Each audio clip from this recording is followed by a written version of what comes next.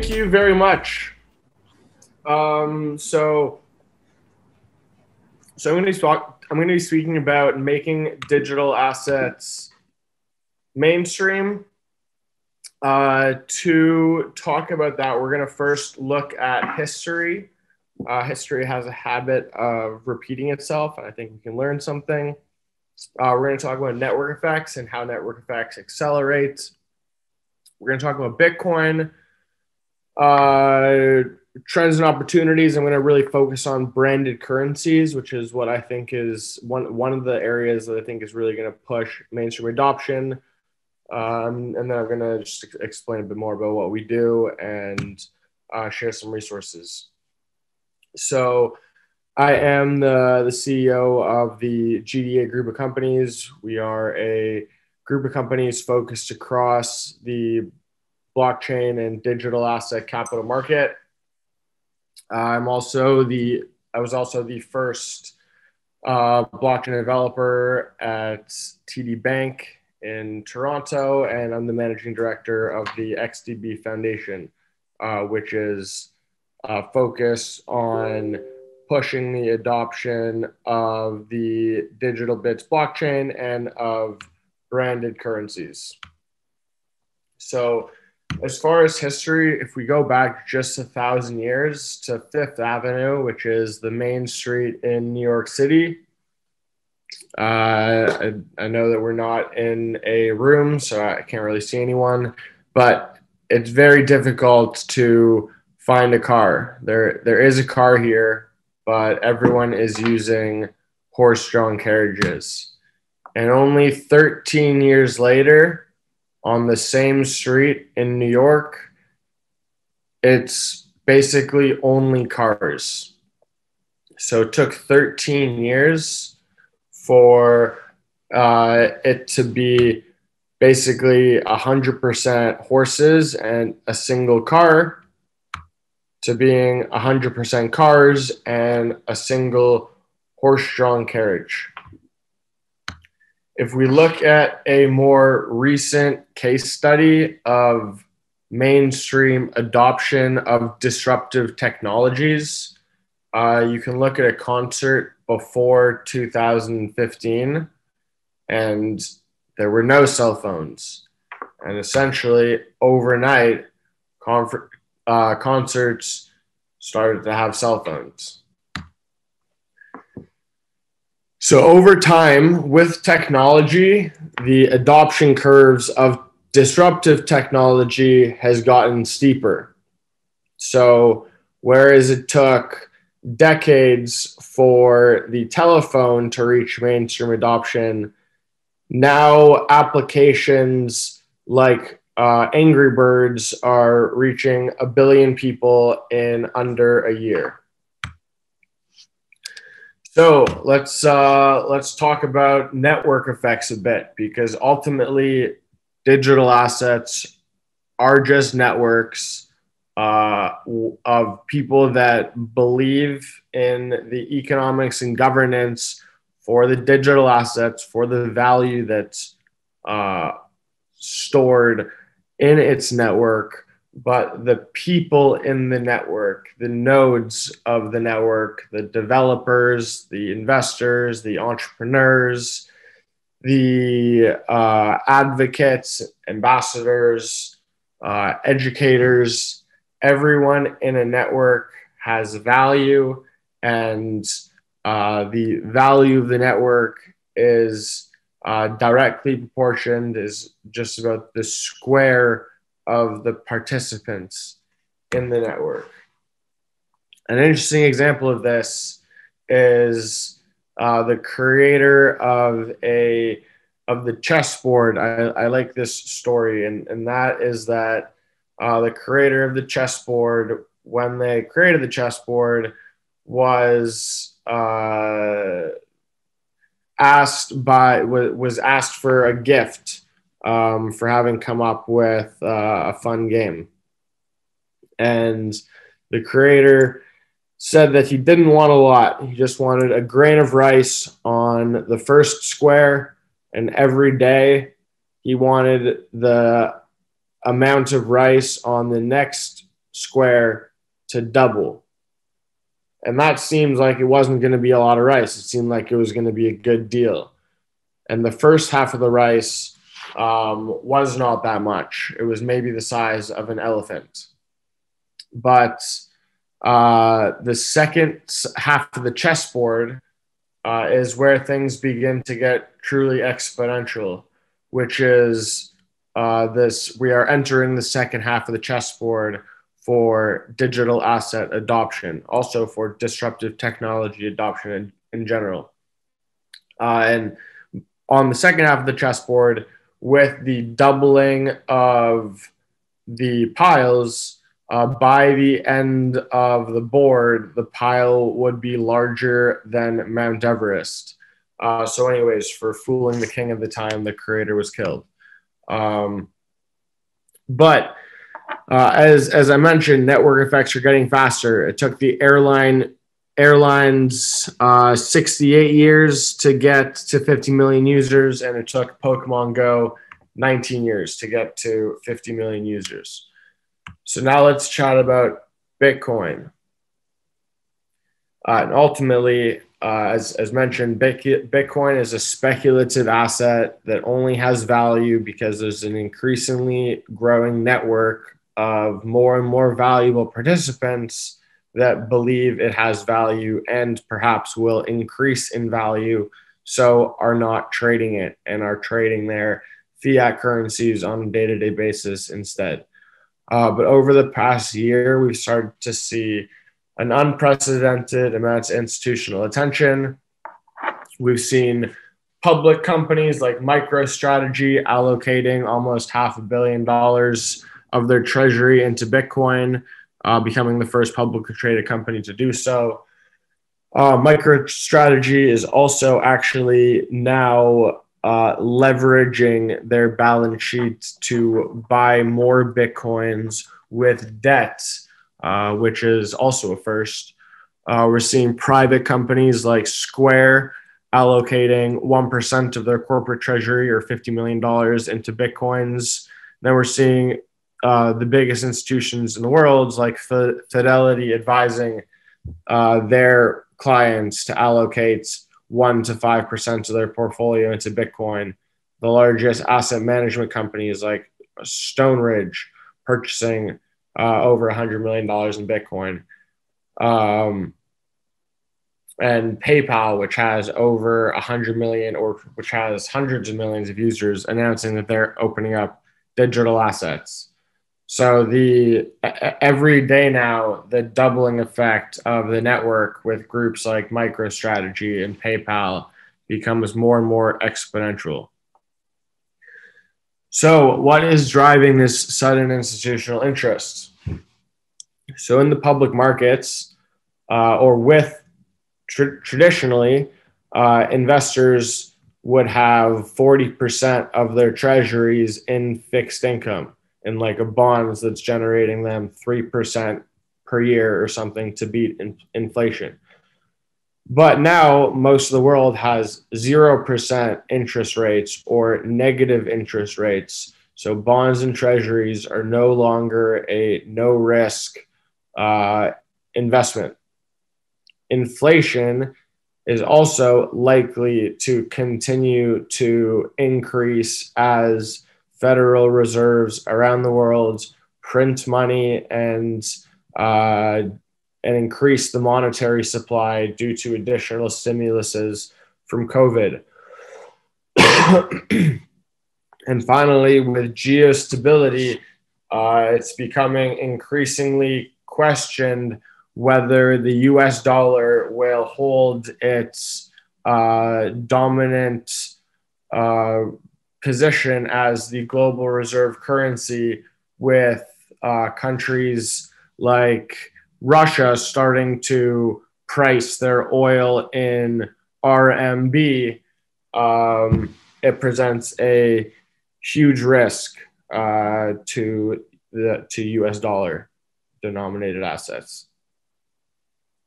So Chamath Palihapitiya explains it well. He says the conventional approach to investing for retirement was 60% equities and 40% bonds. If your goal was 10% a year, this mix got the job done in the 80s and 90s and 2000s. Not anymore. Now bond returns zero. So does 40 go to zero with it? What do we replace bonds with? One idea could be to increase exposure to alternative assets, crypto, cars, art, baseball cards. Most people have 0 to 5% in alternatives. This allocation will probably change if bonds remain at zero. It's just math. If alts go up to 10 or 20% of people's portfolios, cryptos represent a much better asset class and potential return on investment than other alternatives. Crypto also has amazing diversification and is very uncorrelated to other assets in traditional traditional people's portfolios. Let's not talk about that. We also are seeing now some of the largest investors in the world publicly investing into Bitcoins. So Druckenmiller says he owns Bitcoins. Rothschilds Corp has invested into Bitcoins. So now let's talk about some trends and opportunities, and specifically branded stablecoins, which I see as an opportunity to accelerate mainstream adoption of digital assets without people even knowing it by doing the things they would normally do at the brands they would normally do them at. So a branded stablecoin, and I believe that although Bitcoin is a potentially very valuable asset, Bitcoin is super speculative. It's not backed by anything except for the network. So one person could look at Bitcoin and they could say that it's going to 1 million. One person could look at Bitcoin and say, well, actually the network is very small. It's going to be replaced by whatever. The technology is still new. I don't trust it yet. So stable coins that are usable by enterprises and issued by the brands are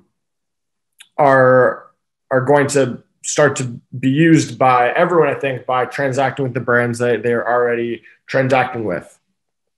And what this will allow for the brand is to use their treasuries to and allow people to transact with their branded coins that are backed by their treasuries, where there will be much less transaction fees than transacting with fiat currency, and where the brands will start to be able to develop a stronger relationship with their ecosystem. So the consumers, the merchants, the other brands, and the enterprises that they're working with. So branded stablecoins will provide brands with more of an understanding of where their ecosystem is transacting, and to be able to reward them for that, to be able to also incentivize the growing of their ecosystems and bringing new people into the ecosystem, whether it's bringing a friend to buy coffee at Starbucks, or whether it is getting a friend to set up a new Air Miles, or whatever existing platforms that people are already using will just be on the blockchain. So this will improve the economics of the loyalty industry, and also perceived value of loyalty points, because it will also make points interoperable. So your Starbucks point, you'll be able to use for a flight, for a flight reward, or for a hotel reward, or for wherever. And then finally, heighten additional market intelligence for the enterprises. So digital assets are difficult to get fast adoption, because although they present so much value and inherent value, in my opinion, as well as potentially much better economics than what people are used to. People are used to fiat currency and paper money, and people are resistant to change. So I think what is really going to accelerate adoption overnight is by integrating digital assets into the programs that billions of people around the world are already using. So they'll be using digital assets that have additional value to the traditional locked loyalty assets, and it'll be in a format that they're familiar with. So bringing brand ecosystems and network effects to the blockchain and digital asset world brings enormous growth very quickly to digital assets. And it has only just started. So, for example, imagine a company like WeChat that powers $10 trillion in payments annually and has almost 1 billion users. If they integrate a stablecoin into their application.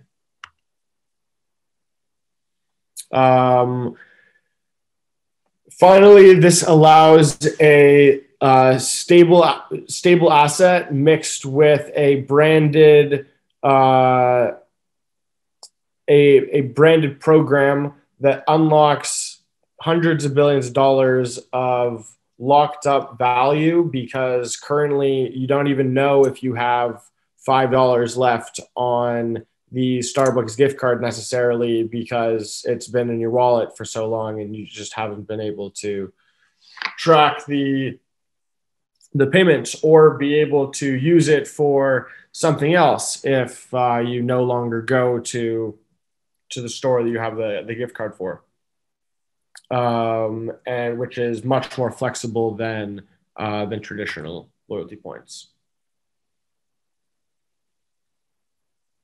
So as far as the market intelligence, it provides for much more touch points than ever before, and a much more seamless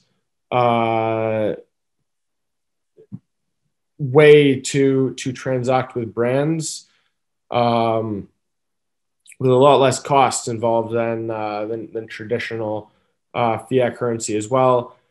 It can provide banking to billions of people that don't have banking, and it can start to be used to generate financial profiles, create a credit history, apply for a loan, stuff like that.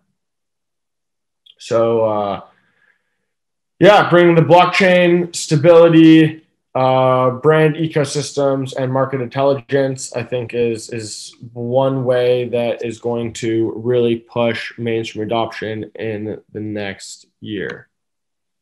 So now just a quick overview of our company. We're a financial institution focused on emerging technology. We have offices around the world. Our team has a fair amount of experience. We can talk more about that, but I don't need to go into it. And as mentioned, we have a portfolio of an ecosystem of businesses that touch the blockchain capital market, and have experience at family offices, leading financial institutions, and venture companies. So I just made a couple resources. But yeah, that is all. Now I'm happy to answer any questions.